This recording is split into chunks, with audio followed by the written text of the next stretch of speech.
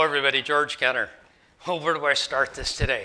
We're going to talk about different masking agents to get an etched finish on glasses. We've already been through the zinc paint, which is a high concentrate of zinc, and the tempera, which is basically like finger paint. Here's a sample glass that I did to show some of the different effects, and I've kept this along with the grading, the structure of the speed and temperature that I used in the laser, just so that as I continue to experiment, I've got some basis to look back on. I tell everybody, keep notes. So back behind me, all that wood, there's hundreds of dollars of wood there.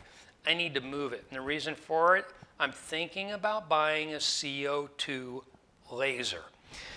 When I was experimenting, I'll call it YouTubing, looking for some of the different features of CO2 lasers, I found someone that had done a video, and they said that there were 3 mediums that they used to maintain an etch surface, because you can't just shoot straight through the glass and get the micro abrasion that's really necessary. Let's see if this looks a little bit better in that light.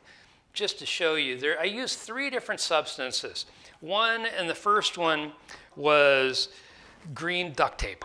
It really probably came out the best, but in my own settings, I got it too hot and I cracked this glass. So, but that didn't ruin the glass for display purposes. So the next thing I did was, and I had seen this work and successfully with a CO2 laser. Now, of course, the CO2 laser in the class that did this was about a $10,000 machine. Xtool D1s are not that expensive, but I was thinking, you know, let's just try this and see if I can get this to work with the controls and settings that I have. And they're not as advanced as you're going to get with a $10,000 laser, but I want to give it a try.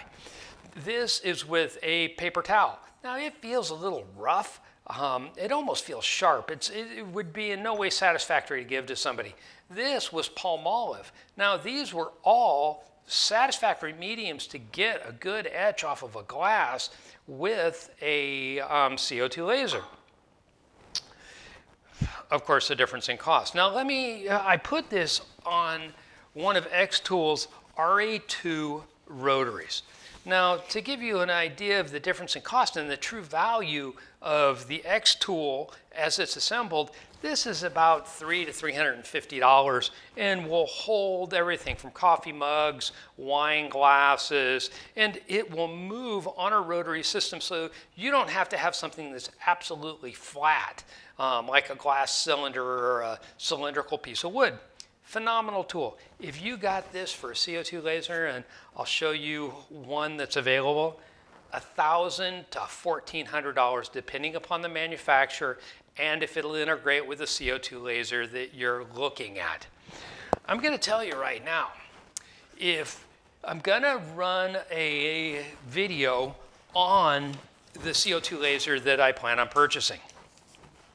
These are some of the major companies, and I even have down here when I requested a rate quote and when it arrived. There's one of the companies that's probably one of the most expensive.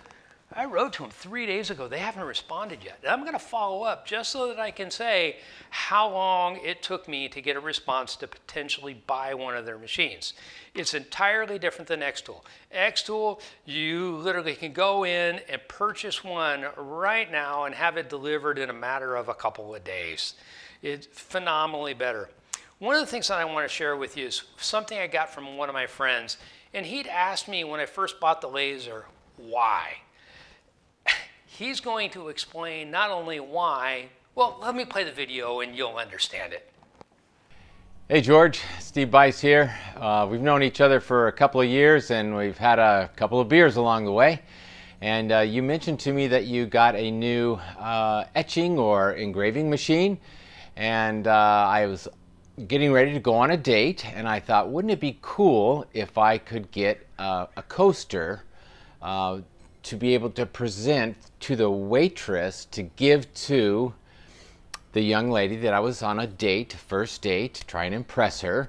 And I thought of you because you got the machine and you were so kind and I promised you 2 beers. Anyway, you put together this nice little coaster. It had the young lady's name on it, gave it to the waitress. She brings it And what happens? She gives me a kiss on a first date right on my cheek, which is pretty cool, when she saw the coaster, and she was really emotional about it, and she just couldn't believe it. She goes, "No one's ever done this for me. Wow." So it was a wonderful experience, and I know that, whether it works out or not, I hope it does, there'll be probably another date, and I'll be ready. And why do I say I'll be ready? Because I think I need this same machine that you've got. So hook me up and let me know what's the best one, and I'll buy you those 2 beers. All right, take it easy. I'll see you, George. So now you understand why I purchased this laser. I don't want to burn up, and when I say burn up laser or use my CNC, and I can't afford to make really expensive projects for every one of my friends.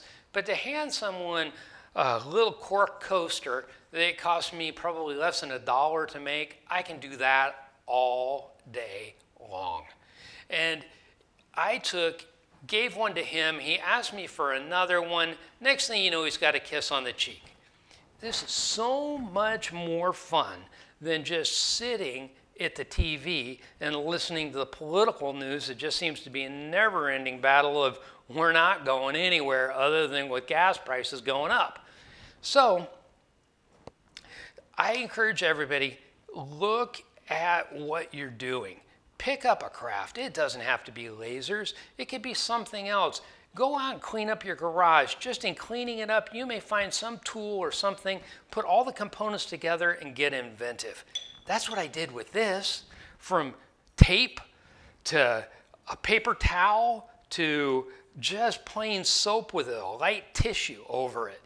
I got pretty decent results here, and I have a feeling if I adjusted this, it'd be a lot better. I won't have to use the cold galvanized paint, which makes my garage smell bad even when I have the garage door open, or try and get a consistent or even finish with the Tempera paint.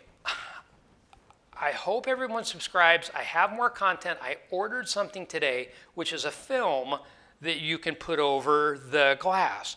And what it'll do is you can put it into the laser with the film on it and then just peel it off. There's no cleaning, no major cleaning, a little denatured alcohol and you're finished.